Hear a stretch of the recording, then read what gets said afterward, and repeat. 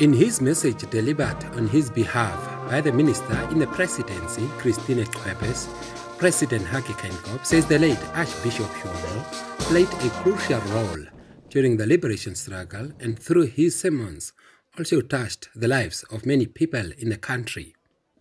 The president added that the late Tjijombo, despite being a prophet, was also a family man. Fellow mourners, as we reflect with reverence, fondness and admiration on the life of late Archbishop Tjijombo, we acknowledge that behind the sanctity of the cloth, he was not only a man of God, but a freedom fighter who used the power of gospel to inspire revolution and resistance during the most tumultuous period of our history.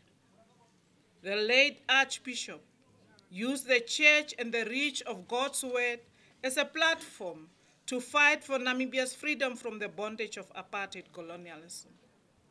He ran the good race. He kept the faith. He fought the good fight.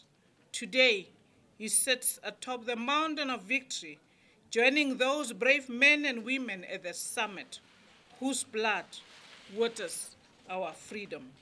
On behalf of the government and the people of the Republic of Namibia, I extend my deepest sympathy to the Tjijombo family. May the Lord grant his child and great servant, Archbishop Petrus Tjijombo Tjijombo, eternal rest and peace. The message of the SWAPO Party Secretary General, Sophia Shaningwa, was delivered by the party regional coordinator, Ruth Kaukwatambura. SWAPO Party shall therefore forever be grateful for having the opportunity to be associated with a dedicated son of the soil who was never scared to sacrifice his life for our freedom. Rikombwa Tjijombo delivered the message on behalf of the family. I would like to thank the government on agreeing with us and what we have done during this time, as we have agreed by ensuring that today we have a smooth funeral, and equally one will thank church members for their cooperation. The